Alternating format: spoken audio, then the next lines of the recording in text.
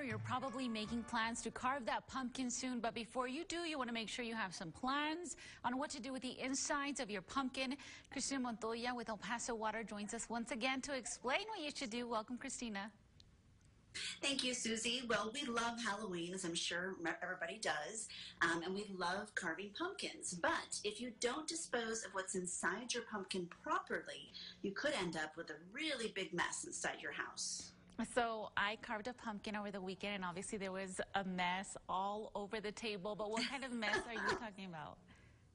Well, this is an additional kind of mess. If you throw the pumpkin pulp and the seeds down the garbage disposal that we've heard many people try to do, it could end up giving you some very clogged pipes. And that means you could have a wastewater overflow in your kitchen and the rest of your home.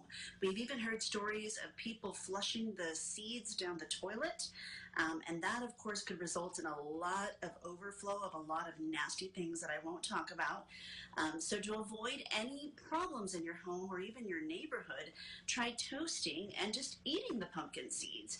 Or you can even use the pulp for compost. And if all else fails, just bag up the pumpkin guts, throw them in a garbage bag, and throw them away. Because clogged pipes are really not a good thing to experience at any time of the year, especially at Halloween.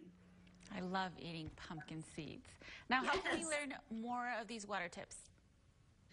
Well, you can always go to epwater.org and click on conservation. There we have some more tips on conserving water indoor and outside. You'll see some buttons there that you can click and see all kinds of tips and videos. All right. Thank you once again, Christina. We'll see you back here next week.